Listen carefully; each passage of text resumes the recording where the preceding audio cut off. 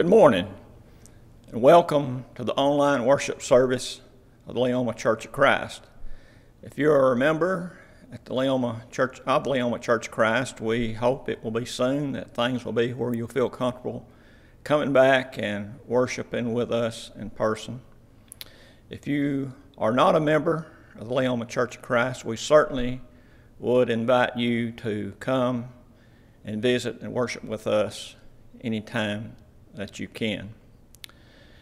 Throughout this coming week, I would like for us to keep in mind what Paul told the Galatians in chapter 6, verse 9, when he said, "Let us not come weary in doing good, for in due season we shall reap if we do not lose heart." Let us now go to God in prayer as we begin our worship service. Our God and Father in heaven, we thank you for the blessings of this life. Father, we thank you for being the loving God that you are and the love that you have for us. Father, we are thankful for this means that others can worship you. And Father, we just pray that the worship will be uplifting to all who watch. Father, we just pray that this virus will soon end and things can be back to normal. But Father, we ask your continued blessings upon us, watch over us, and protect us. Father, we pray that you'll forgive us of our sins. We pray that you'll draw us close to you, that our faith will increase. We just pray that we can continue to enjoy the religious freedoms that we now enjoy. This we ask in your Son's name. Amen. Crown him with many crowns, the Lamb upon his throne. Hark how the heavenly anthem drowns all music but its own. Awake, my soul, and sing of him who died for thee, and hail him as thy matchless King through all eternity. Crown him the Lord of life, who triumphed o'er the grave, who rose victorious in the strife for those he came to save. His glories now we sing, who died and rose on high, who died eternal life to bring, and lives that death may die. Crown him the Lord of peace, whose power a scepter sways, from pole to pole that wars may cease, absorbed in prayer and praise. His reign shall know no end, and round his pierced feet fair flowers of paradise extend, their fragrance ever sweet. Crown him the Lord of heaven, one with the Father known, and the blessed Spirit through him give from yonder glorious throne.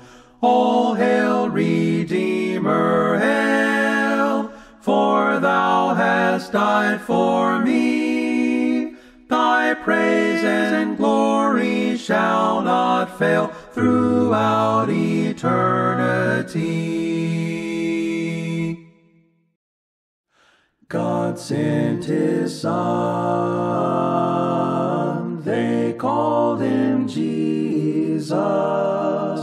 He came to love, heal and forgive. He lived and died to buy my pardon. An empty grave is there to prove my Savior lives. Because he lives, I can face tomorrow. Because he lives, all fear is gone. Because I know he holds the future, and life is worth the living just because he lives.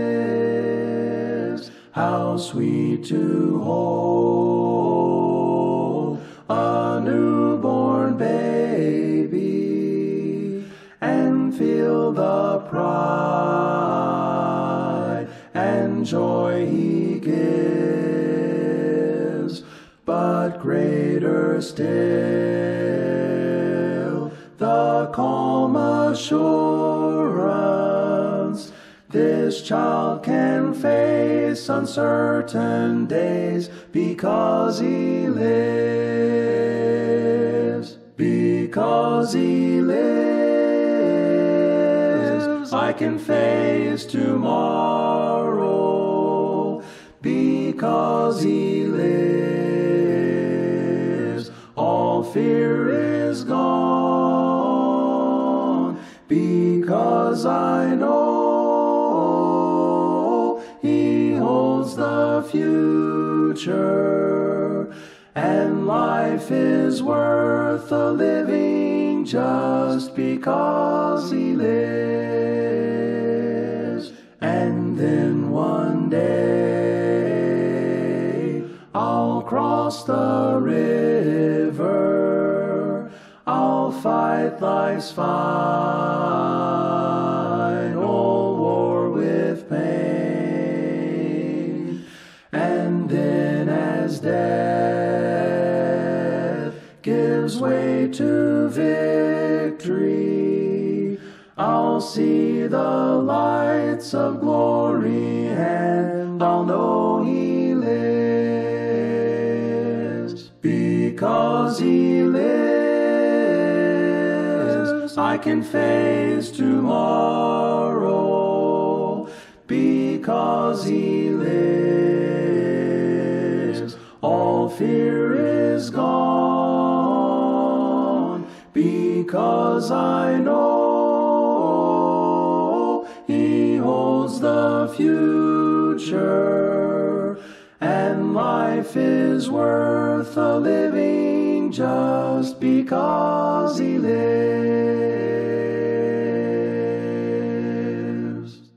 This morning, as we take of the Lord's Supper, I would like to read from Romans chapter 5, verses 6 through 11.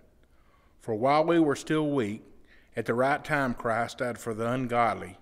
One will scarcely die for a righteous person, though perhaps for a good person one would dare even to die. But God shows his love for us in that while we were sinners, Christ died for us. Since therefore we have now been justified by his blood, much more shall we be saved by him from the wrath of God. For while we were enemies, we were reconciled to God by the death of his Son. Much more now that we are reconciled, shall we be saved by his life. More than that, we're also rejoicing in God through our Lord Jesus Christ, through whom we have now received reconciliation.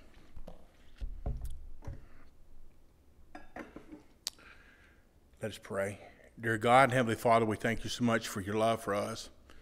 We know the plan of salvation was given through love, your love for humanity and Jesus' love for us, that he would suffer that death on the cross. At this time, we thank you for this bread that Jesus gave to his disciples, that he gave it that night before his death, that they might remember what it was about, and that through that they might have courage in their future and remember him. As we take this bread, let us think of his suffering and his love for us. For it's in Jesus' name we do pray. Amen.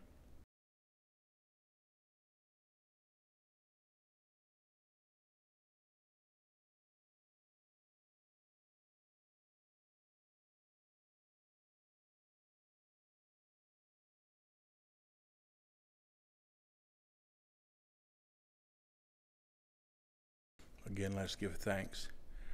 Again, Heavenly Father, we thank you for your love as always, for everything, but especially through that blood of the sacred one, Jesus Christ, that through him without sin, he gave his life for us to purge us from our sins, not only for all that lived in his day and age, but all that live till he comes again. Help us to retain of our thoughts of him and of his love for us. For it's in Jesus' name we do pray. Amen. Earth holds no treasures but perish with using, however precious they be. Yet there's a country to which I am going, heaven holds all to me. Heaven holds all to me. Brighter its glory will be. Joy without measure will be my treasure. Heaven holds all to me. Out on the hills of that wonderful country, happy, contented, and free. Loved ones are waiting and watching my coming. Heaven holds all to me. Heaven holds all to me. Brighter its glory will be. Joy without measure will be my treasure. Heaven holds all to me. Why should I long for the world with its sorrows, when in that home o'er the sea, millions are singing the wonderful story. Heaven holds all to me. Heaven holds all to me.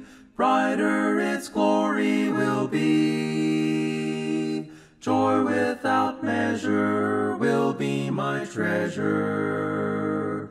Heaven holds all to me. Now, as we think about all that God's given to us, we think about this time to continue the work of the church as normal we give on Sundays. If you're not able to be here, we'd ask that you stop by the church office and give your check or your contribution, or mail into Box 80 at the church. They may receive that. Now let us pray. Dear God and Heavenly Father, we thank you for all that you've given us. We know that we're to be stewards of all we possess. We'd ask your blessing upon the church here at Leoma and our elders and the deacons that work under them as they do service for our community and for our church. May we spread the word of Jesus Christ that other souls may be saved and the work of the church may gain love and blessings to you. For it's in Jesus' name we do pray. Amen.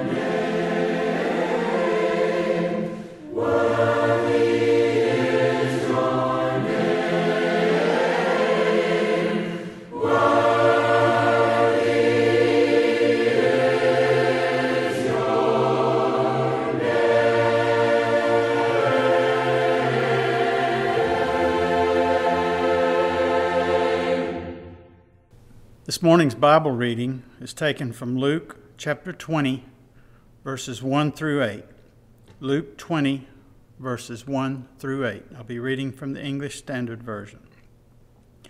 One day, as Jesus was teaching the people in the temple and preaching the gospel, the chief priests and the scribes with the elders came up and said to him, "Tell us by what authority you do these things, or who it is that gave you this authority." He answered them, "I also will ask you a question.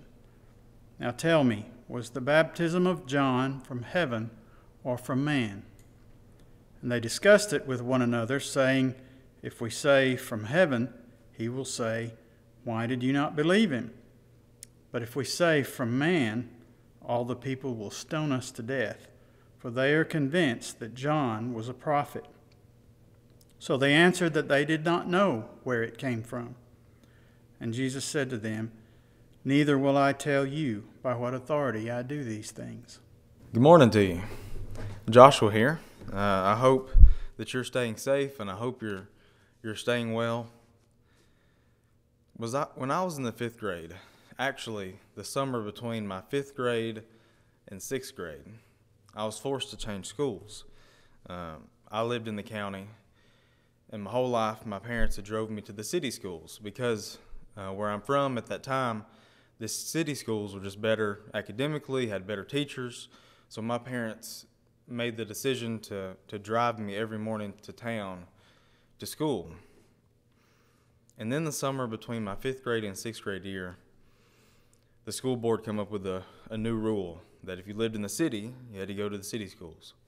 And if you lived in the county, you had to go to the county schools. And growing up, I was not a very outgoing person. I wasn't very loud. And I remember by the time I got to 5th grade, I'd made a lot of friends.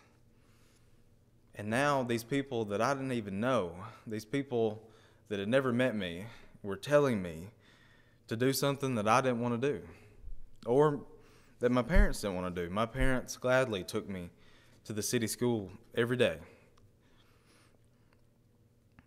But in reality, it didn't matter what I wanted. It didn't matter what I wanted to do. What mattered was those people were in authority. Those people had authority over me and what I did and where I went to school. So I had to submit to them. And I think authority and submission is something that isn't too far from our minds. From the very beginning, we've had someone with authority over us, whether it be our parents or our teachers or just adults in general. We've always had someone in authority over us. So it's something that we're all accustomed to or used to, or it's easy for us to understand. Keep that thought with me and go to Luke chapter 20. Luke chapter 20. And we're going to be looking at verses 1 through 18. Now, before I get into this, I have to say that today's lesson is not my own. It is not my original thought. A few weeks ago, I watched a lesson from Matt Cook, one of the professors at Freed-Hardeman University. And his thoughts and his points and the way he looked at Scripture is the driving force behind this lesson. So my goal today is to take that information, to take his thoughts, and to give it to you. But we're going to be in Luke chapter 20. Now, before we get to Luke chapter 20, we have to know where we're at and what we're doing. So go with me to Luke chapter 19, starting in verse 45. Luke chapter 19, starting in verse 45. "And he entered the temple and began to drive out those who sold, saying to them, 'It is written, My house shall be a house of prayer, but you have made it a den of robbers.' And he was teaching daily in the temple. The chief priests and the scribes and the principal men of the people were seeking to destroy him, but they did not find anything they could do, for all the people were hanging on his words." So we're at the temple. More importantly, we're in the court of the Gentiles. So in Jerusalem, in the temple, you had rings or courtyards almost. So you had the outer ring, and then it comes a little smaller, and a little smaller and a little smaller until you get to the most holy of holy places. But the big ring, the big courtyard, was the court of the Gentiles. And anybody can be in this courtyard. It didn't matter where you're from or who you were allowed in this place. And the more you went in, Gentiles weren't allowed to go in farther than that, but they were allowed in this space. This area, there were lots of commerce there. We read here Jesus driving out those people who did commerce. There were lots of teaching that would happen. So a rabbi or a teacher would get a group of people and go to a corner or a certain area and would teach them. It was definitely the bustling place of the temple. Let's see here. It was between 33 and 35 acres. So it was a pretty big spot, and anywhere from 70 to 75,000 people could fit in this. So we're not talking about a small area or a small group of people. We're talking about a huge courtyard. And that's where we are in Luke chapter 20, starting in verse 1. One day, as Jesus was teaching the people in the temple and preaching the gospel, the chief priests and the scribes with the elders came up and said to him, "Tell us by what authority you do these things, or who is it that gave you this authority?" So, the religious leaders of the time who didn't like Jesus, they come up and they make this question for him, and they think they've set a trap.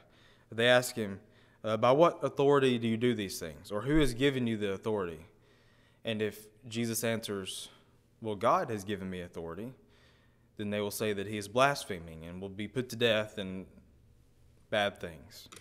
If he says anything other than God giving him authority, then it discredits Jesus. It basically says, I'm not as powerful, or I'm not the Son of God. So they think they have him in this trap. Going back to verse 3, he answered them, "I also will ask you a question. Now tell me, was the baptism of John from heaven or from man?" So instead of answering yes or no or this or that, Jesus answers with a question, and he asks, was the baptism of John from heaven or from man? Verse 5, and they discussed it with one another, saying, if we say from heaven, he will say, well, why did you not believe him? But if we say from man, all the people will stone us to death. So they are convinced that John was a prophet. So they're thinking of their answer. If they say that John's baptism was from heaven, then that gives credit to Jesus, because John said, Jesus is more powerful than me. He is more important to me. But if they say that it was not from heaven, they're afraid that the people will stone them.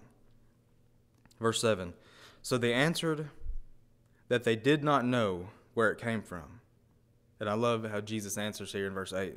And Jesus said to them, neither will I tell you by what authority I do these things. He says, all right, you're not going to answer your question. I'm not going to answer yours.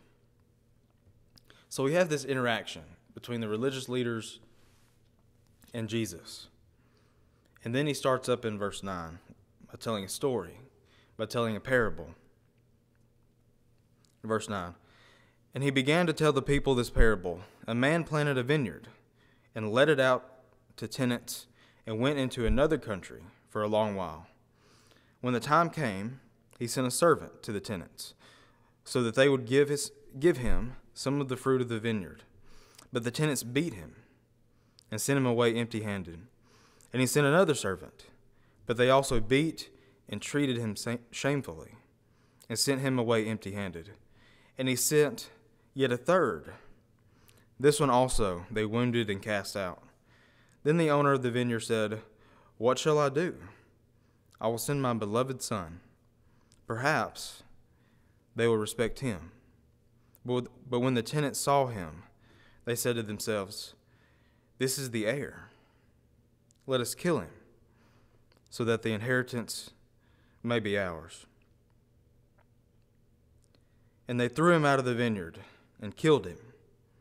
What then will the owner of the vineyard do to them? So this was a very common practice in those times. We call it sharecropping. Basically, someone owns a plot of land, and he has these group of people come in and farm it and work it, and as payment, they send part of their crops back to the man who owned the land. So the time came, and he sends 1, 2, 3 servants or tenants to go pick up rent or to pick up the price for using this land, and they beat him up, and they send him back. And then the owner says, you know what? I'll send my son. Surely they'll respect my son. But they don't. They throw him out of the vineyard and they kill him. And Jesus ends it with this question: what then will the owner of the vineyard do to them? Verse 16. He will come and destroy those tenants and give the vineyard to others. When they heard this, they said, surely not. Here, Jesus is talking about himself as the son, and those that think they have the inheritance are the Jewish people. But Jesus says those are not going to be the people that get the inheritance, but the Gentiles, everyone else. And here the religious leaders knew what he was talking about, because they said, surely not. But he looked directly at them and said, what then is this that is written? The stone that the builders rejected has become the cornerstone. Everyone who falls on that stone will be broken to pieces, and when it falls on anyone, it will crush him. In this passage, in this first part of Luke chapter 20, Jesus establishes that he is the authority. He is the authority for everyone. And he has been given authority from God himself.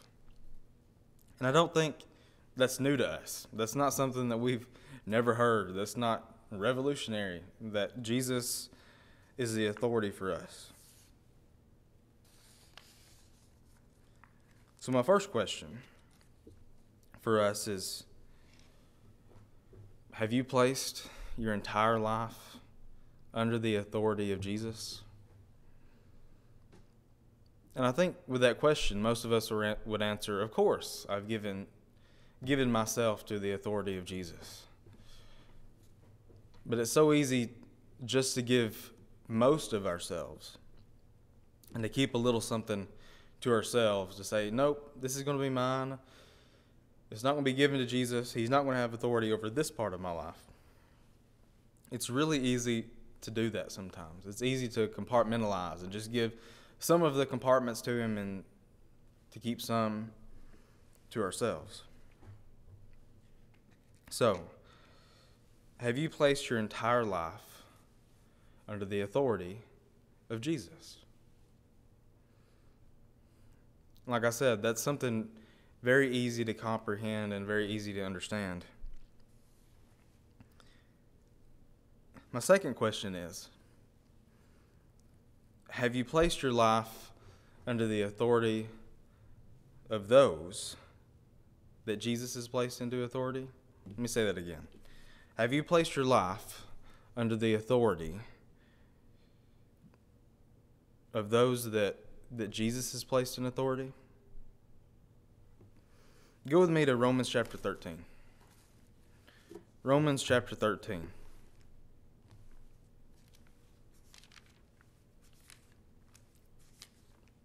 Romans chapter 13, starting in verse 1.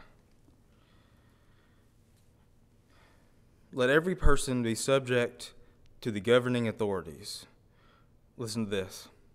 For there is no authority except from God, and those that exist have been instituted by God. Therefore, whoever resists their authorities resists what God has appointed, and those who resist will incur judgment. Here we read that any governing authorities, they weren't placed there by themselves.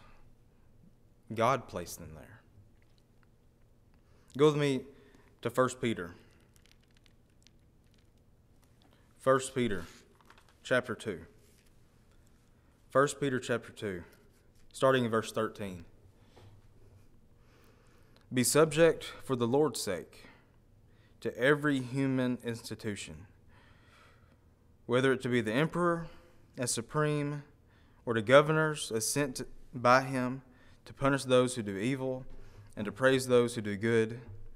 For this is the will of God, that by doing good you should put to silence the ignorance of foolish people. Live as people who are free, not using your freedom as a cover-up for evil, but living as servants of God. Honor everyone, love the brotherhood, fear God, and honor the emperor. Here we read that we are to be subject, not for our sake, but we are to be subject to every human institution for the Lord's sake. The last verse, or verse 17, honor everyone, love the brotherhood, fear God, and he ends it with honor the emperor, or honor that person that is governing over you. And I've always wondered why. Why is it so important that we should be subject or give our life over to the authority of the government, of the governing bodies? And I have to remember who he's talking to here in the Bible. And these people are not like us. We have freedoms today that most people will never know. These people had been taken over by the Romans. Everything that they did was controlled by the Roman government. And he tells them to be subject to those people. I want you to think of the example that the Jewish people or the early Christians would have set if they would have been the people to start a riot or to start a revolution or to not be submissive to the governing authorities. What example would that have set? I think now in how we have had mask mandates, and there's still certain companies that require mask mandates. I went to Walmart the other day, and I went in with my mask, and there was a guy going in front of me, and he didn't have a mask. And I remember the lady asking him at the door, "Hey, sir, will you please put on a mask? If you don't have one, we'll give one to you." And I remember he turned around and he punched the glass door, and he said, "I'm not wearing a mask, and there's nothing you can do to make me wear a mask." And she said, "I'm not going to fight you. I'm going in."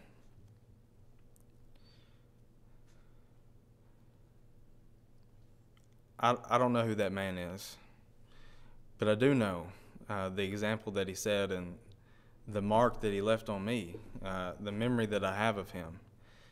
And I think Christians, we have a hard enough time with our reputation anyways sometimes. People have good and bad thoughts about Christians. Why would we add to that by not submitting to the authorities? If Florence, Alabama has a mask mandate and I go there and I'm in Florence, I'm under the authority, I put myself under the authority of Florence, Alabama. No matter what that is, if it's masks or social distancing or anything like that. Same as if I go to Walmart. Same as if I go to your house. If I go to your house, I submit myself to your authority.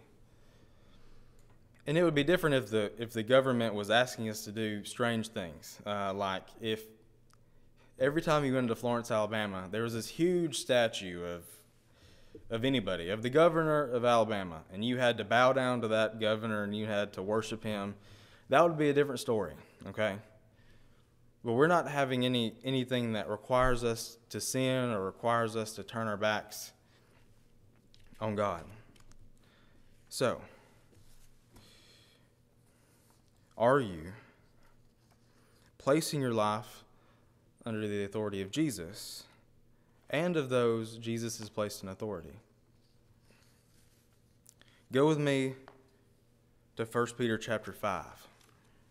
In my Bible, it's just one page over. 1 Peter chapter 5, starting in verse 1. So I exhort the elders among you, as a fellow elder and a witness of the sufferings of Christ, as well as a partaker in the glory that is going to be revealed. So Peter starts this off and he says, I exhort the elders among you as a fellow elder. So Peter says, I'm talking to the elders as I'm an elder.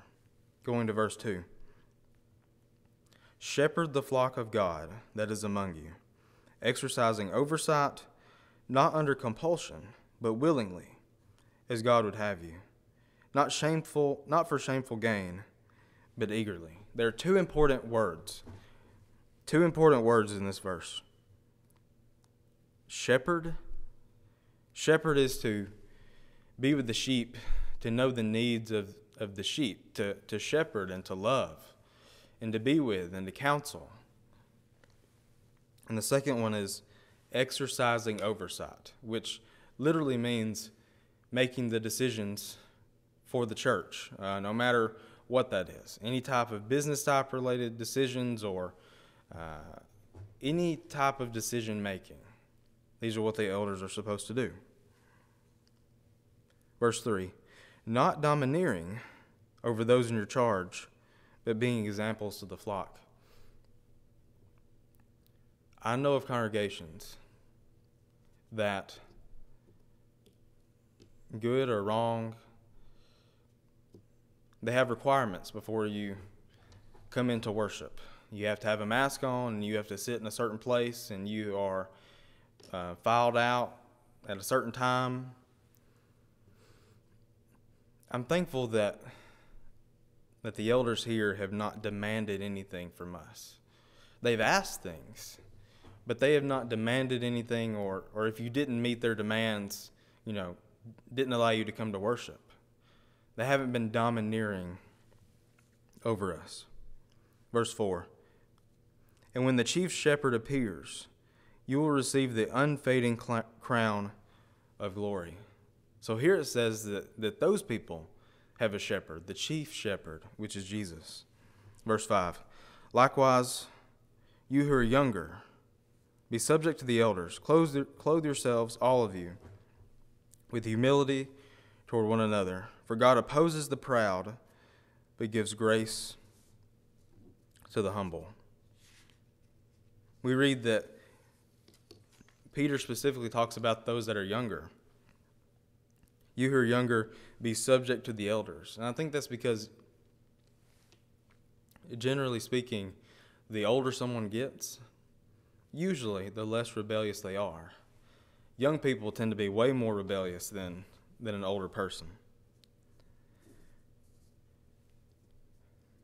So, what I'm about to say might make a few people mad, and that's okay. If you're mad at me, just shoot me a call and we'll talk about it. But at the beginning of the coronavirus, the elders did not demand anything, but they did ask. They asked that we would wear masks for the purpose of protecting ourselves and protecting other people. Some other things that they've done, if you haven't been to worship with us, we have tape on every other row. And that tape is to mark off pews, that way we don't sit close to one another.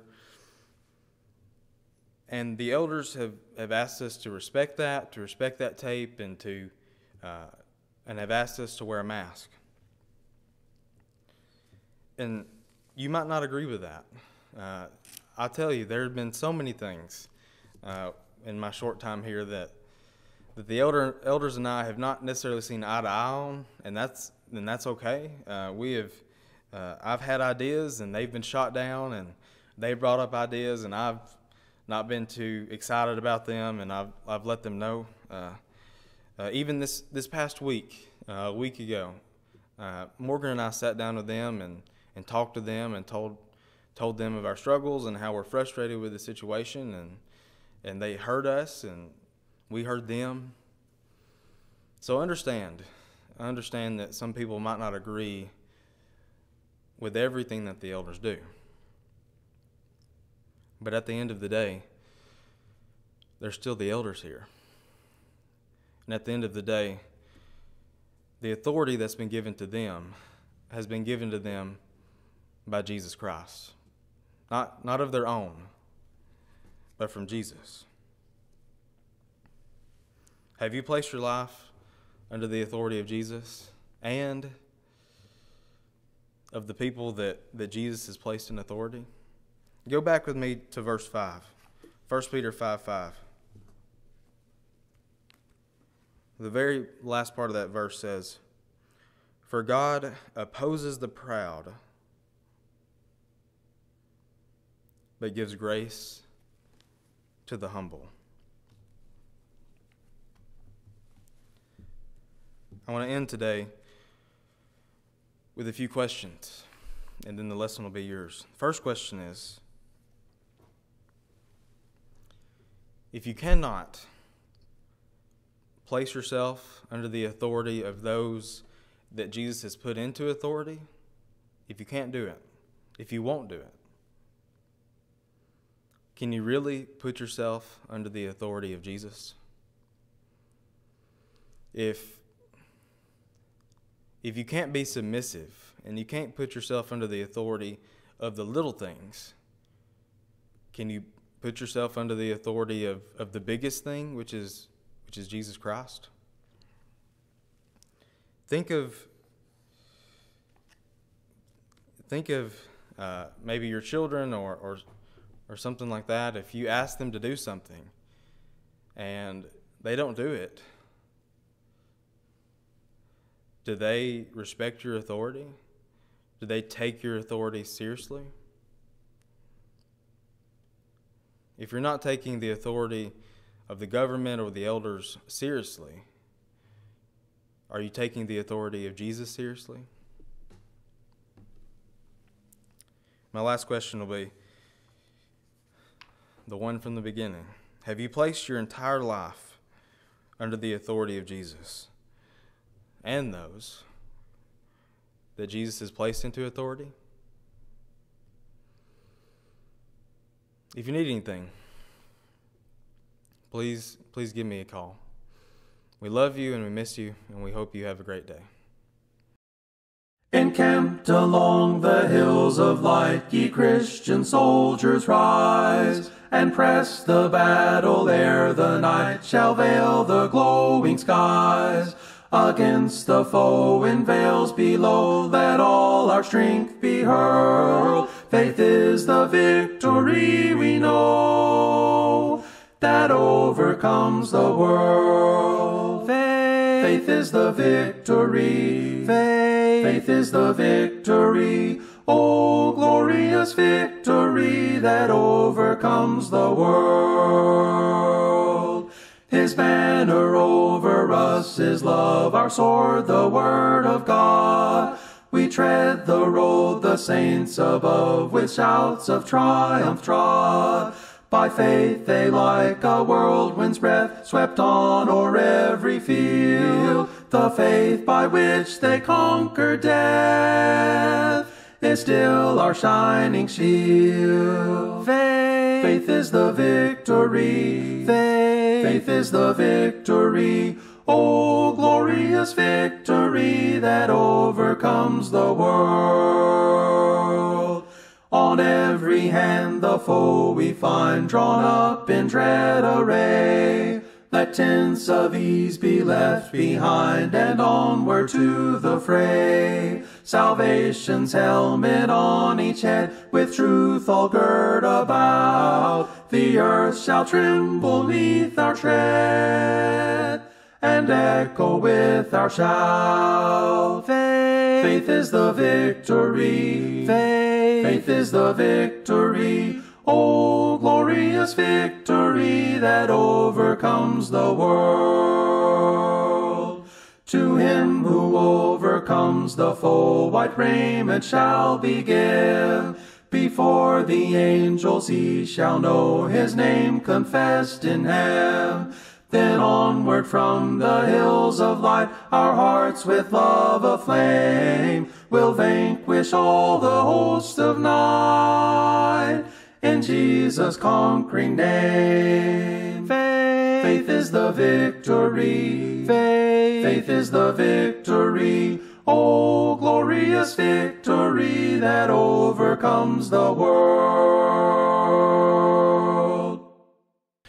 let us pray together as we close this service. Lord, I thank you for blessing us this Lord's Day, for allowing us to be able to use this means to reach those who aren't able to get out. Lord, I thank you for those that work in this mission work, that things will go well, that we can continue to offer services. I pray, Lord, for those that hadn't been able to get out, that soon we'll all be able to go back into worship the way we've been worshiping. I pray, Lord, now that you would forgive us of our sins. Be with us, Lord. Bless us as we go our separate ways. Be with us. Forgive us of our sins. Keep us always in your path, going your way, that we would someday have heaven as our goal. In Christ's name I pray. Amen.